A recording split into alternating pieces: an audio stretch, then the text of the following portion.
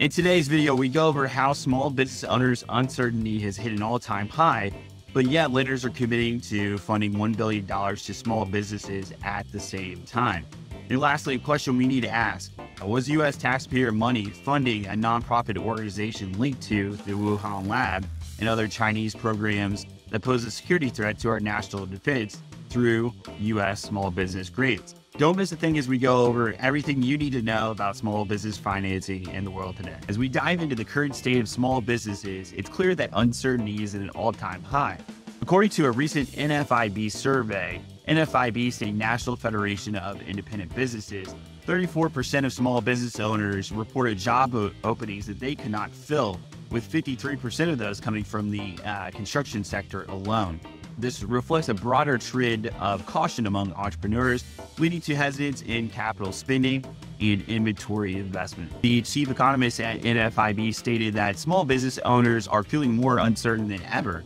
Uncertainty makes owners hesitant to invest, especially as inflation and financing costs continue to pressure their bottom lines. He noted that the average rate on short-term loans has climbed to 10.1%, the highest since February of 2001. Adding to the challenges faced by these businesses. Adding to this sentiment, financial experts pointed out that small business optimism is as low as it has been in a long time. The expert claimed that optimism has fallen well below the 50-year average benchmarked in 1998 since the Biden-Harris administration took over a few years ago. They attributed this decline to significantly higher energy and gas prices compared to when Trump was in office, with consumer confidence today being 30% lower than what it was then. However, not all perspectives align with this sense of worrying. Tom Sullivan, VP of the Small Business Policy at the U.S. Chamber of Commerce, presents a more optimistic view. He indicates that despite lingering inflation concerns, small business optimism is on the rise as inflation rates begin to drop. Interestingly, small business owners are anticipating a post-election bump in sales and revenue regardless of the election outcome. In fact, 70% of small businesses are more attuned to this election than 4 years ago, believing that this election's results will directly impact their operations. Key economic indicators such as interest rates and gas prices are gradually improving, suggesting a more favorable environment for small businesses in 2025. To back up these sentiments, recent data from OnDeck and Oculus reveals critical insights into small business financing. A survey of 413 small businesses with working capital loans from OnDeck indicates that access to credit remains a pressing issue for many owners. In fact, 75% of small businesses reported bypassing traditional bank loans, opting for alternative lenders as their primary funding source. Yet optimism persists. 91.5% of small business owners anticipate moderate to significant growth over the next 6 months. Moreover, 71% reported having enough cash to cover at least 1 month of operating expenses. However, challenges remain. 50% of respondents cited that hassle of paperwork is a primary reason for turning to alternative lenders, and 25% of those who applied for traditional bank loans were denied. Additionally, the payroll to revenue ratio currently sits at 18.63%, reflecting ongoing financial pressures. So while some surveys highlight the anxiety of small business owners, others reflect a cautiously optimistic outlook for the future. How will these contrasting sentiments shape the sentiments of small business owners moving forward? Stay tuned as we continue to explore this evolving landscape. As we've discussed, small business owners are grappling with significant uncertainty. Yet, amidst this challenging landscape, there are noteworthy funding developments that are shaping the future of entrepreneurship. Let's start with some impressive numbers reported recently in the SBA lending sector. One major player announced record loan closings for Q3 of 2024, funding a staggering $371.8 million. Among these loans, $245.3 million coming from SBA 7A loans, reflecting a 12.5% growth year-over-year mark. This trend shows promise as they project to reach $935 million in SBA 7A loans funding by the end of 2024, an increase of 14.7% from last year, making them a top 3 projected SBA 7A lender for this year. Can you guess which lender is leading the charge here?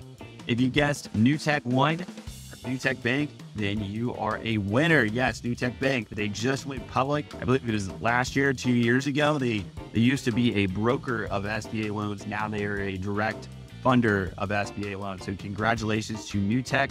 They go from broker to a top 3 funder in a very short amount of time. So congrats to Newtek and all of your growth. In another development, a prominent lender has announced a 3-year financing commitment to investors that will enable them to inject $1 billion into U.S. small and medium-sized businesses over the next 3 years. With a successful track record of funding over 200,000 businesses in Europe, this expansion into the U.S. market is set to create a significant impact for ULIN. Moving on, a transformer manufacturing cooperative in West Tennessee known as ERMCO is getting major upgrades and enhanced production capabilities, as well as hiring 400 new employees, thanks to a $54.1 million funding package of new markets tax credits from the following lenders: Rural Development Partners, or RDP, of $15 million, Muni Strategies of $13 million, Cadence of $10 million, Pathway Lending of $9 million, and Grow America of $7.1 million. Up next, a story about a small business that is 10 years old and has continued to develop an automated program identifying individuals in need of preventative care. As this Winston-Salem, North Carolina company looks to innovate cancer prevention and promote health equity, they recently received significant support from a well-known federal program. The recipient, known as Empath, has secured a remarkable $3 million in funding. The breakdown includes $2 million awarded through the Small Business Tech Grant from the National Institute of Health, or NIH, and a $1 million equity investment led by Oncology Partners, a venture capital firm dedicated to oncology. This funding could be a game changer, allowing Empath to expand its vital services and enhance healthcare outcomes. If you're in the healthcare sector, be sure to explore opportunities with the NIH and other grant providers like the Small Business Innovation Research Grant and the Small Business Technology Transfer, also known as the SBIR and STTR programs, to see if you qualify for similar healthcare industry grants. On a local level, a city is launching a new business loan program with a $100,000 pool, allowing small businesses to apply for loans ranging from $5,000 to $20,000. This initiative aims to support entrepreneurs and stimulate local economic growth. The program is being introduced in Des Moines, Iowa. So if you're a small business owner in Des Moines, be sure to reach out to your Economic Development Authority and see if you qualify for one of these loans. Meanwhile, another economic development corporation has announced $1.2 million in funding available for businesses with loans of up to $500,000 at an interest rate as low as 5%. This effort is designed to help businesses refinance high-interest debt and expand their operations.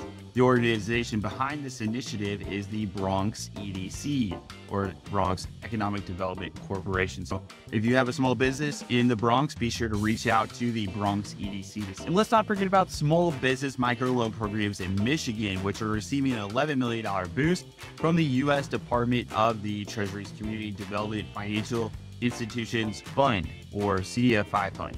This funding will help numerous businesses expand and thrive in their communities. So, while the uncertainty looms large for small business owners, influx of funding and support from various lenders offers a glimmer of hope. How will these funding opportunities influence the landscape for small businesses in the coming months? Stay tuned with us as we unpack these developments. However, not all developments in the funding landscape are viewed positively, particularly when it comes to the potential allocation of taxpayer dollars. Recent discussions have emerged regarding the use of small business grants and how they could impact the domestic economy. Many taxpayers are increasingly concerned about where their hard-earned money is going, especially with ongoing debates about funding priorities. With small businesses already facing challenges with inflation, among other issues, we need to make sure that what the taxpayers are paying into with these small business grants, those dollars that are allocated to the small business grants, we need to make sure that the grants are staying with American companies. They're not going to foreign companies. We can't let small business grants go to companies, especially China and our other competitors. We can't let the money go towards funding foreign companies. We need to make sure that we are funding American companies. Amidst those conversations, Senator Jody Ernst of Iowa has raised important questions about the oversight of these grants. As scrutiny intensifies, taxpayers are demanding greater transparency and accountability in how these funds are allocated. They want assurances that their investments will bolster the U.S. economy rather than support foreign interests. This brings us to a troubling possibility. Did you know that these grants have helped Chinese researchers fund more than 1,000 patents since 2010? Most importantly, patents that are in biotechnology and semiconductors, which are very important to the U.S. defense. Even worse yet, the NIH, yes, the NIH that I mentioned earlier in this video about being able to access grants, previously funded a nonprofit organization called EcoHealth Alliance that worked hand in hand with the Wuhan lab in China. EcoHealth is now barred from receiving taxpayer funds after the research and scrutiny done from a congressional panel in investigating the pandemic.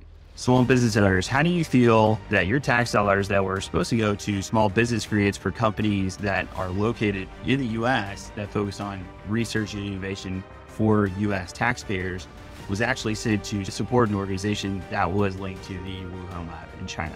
If you like this video and want to see more about small business news every single day, please like this video and subscribe to the channel. It supports us so much, so I appreciate it. We do this every day, folks. Thank you all so much for supporting, and we'll see you in the next one.